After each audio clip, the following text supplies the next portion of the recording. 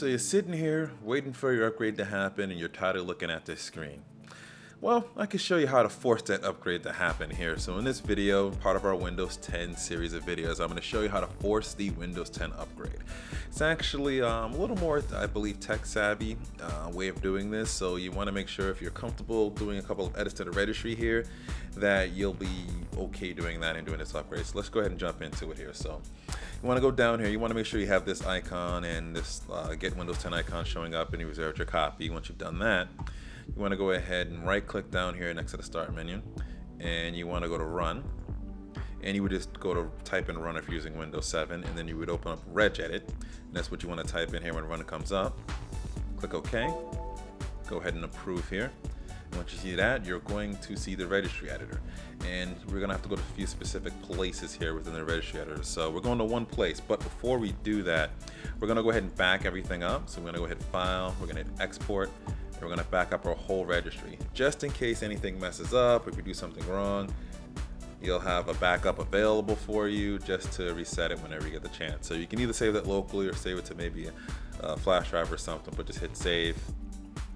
And we should get a confirmation soon once it finishes backing up the registry. Depending on how big your registry is, it might take a little bit of time.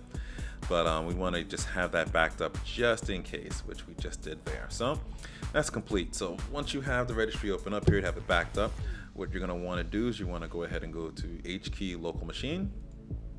And then we're going to go to software. We want to go down to Microsoft. We're going to go down to where it says Windows. Here you want to go to current version. I'm going to scroll down to where it says Windows Update here, and then you want to go to where it says OS Upgrade.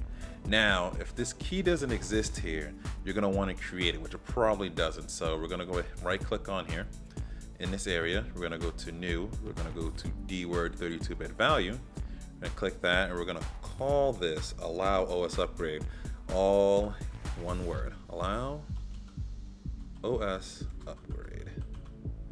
Click enter, and we're going to want to make this a certain value, and we're going to want to use a hexadecimal value. So we're going to want to make this value 0 0 0 0 0 0, basically all the zeros that you can put up, back up one here, all the zeros, and then put one right there, and that's what you want to set the value as. You're going to hit OK. And you should see here where it set the value of 0x00000001, similar to how kickoff download here is. Once you've done that, you click OK, and now that's set. Go ahead and exit out here, and what we want to do, right click on, check your, go to Windows Updates right here.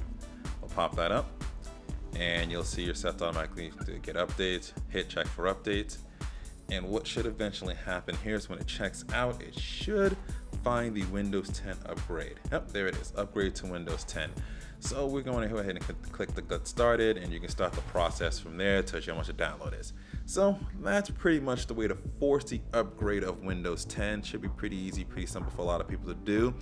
And in the next video, we're going to go ahead and go through that process, so stay tuned for that. So this is BWOne here from BWOne. Be sure to check out our other videos in the Windows 10 series. I want to thank you for watching, and always remember to live your tech world in high definition.